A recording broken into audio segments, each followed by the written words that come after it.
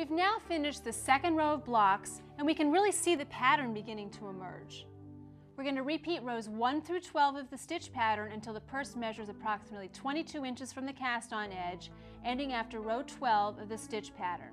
Once you've completed that, we'll come back and we'll finish off together.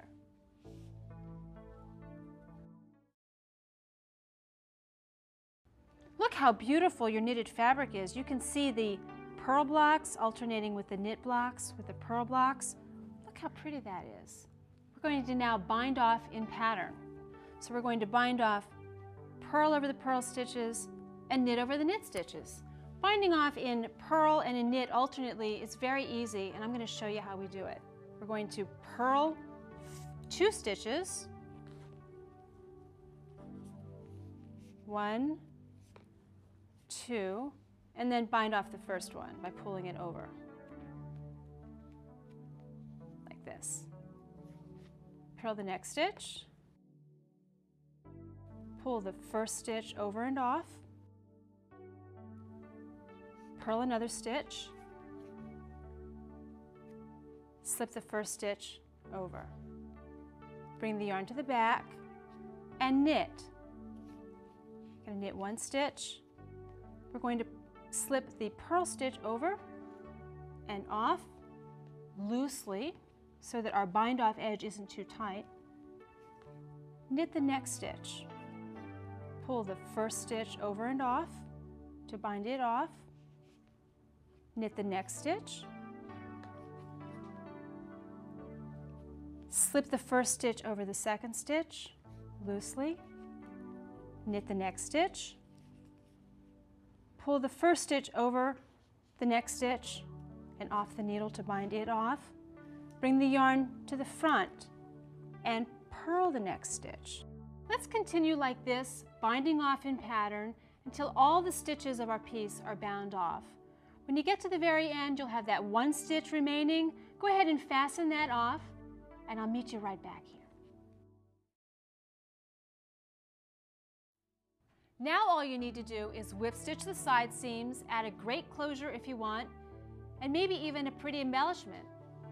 To do these side seams with whip stitch, you're going to fold about 8 inches up with the right sides facing.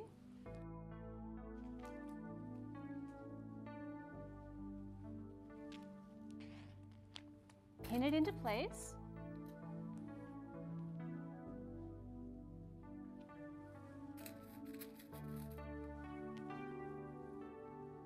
You don't need a lot of pins, just enough so that you know that your side seams are going to be straight and not gathered.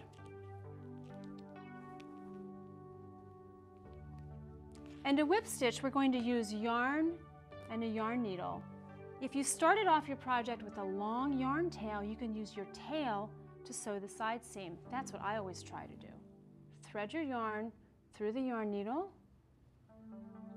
And to whip stitch the seam, all we're going to do is go from one side to the other and back, catching the sides of the fabric on one side and the other all along the side of the purse. Make your stitches pretty close together so that all of your stuff doesn't fall out of the sides of the bag. You'll just continue this all the way along the side of the bag. And I recommend that you try not to actually pierce the strands of yarn as you're stitching.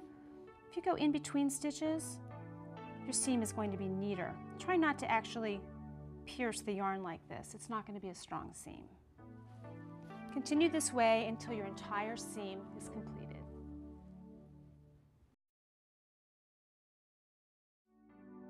You might want to line your little basket weave purse. To do this, it's very easy. Just cut a piece of fabric to twice the size of the inside of the purse, allowing 1/4 inch seams on each side. Sew them into place, and then insert this pouch into the inside of the purse where you'd like it and whip stitch it into place as we have here. It makes your purse much easier to carry, better for every day this way. You can purchase some swivel hooks for your bag and sew them into place so that you have some way to attach a nice handle to make this useful. If you don't want to wear your bag with the handle, you can just attach it. Tuck the swivel hook in, and you've got a nice, handy clutch bag.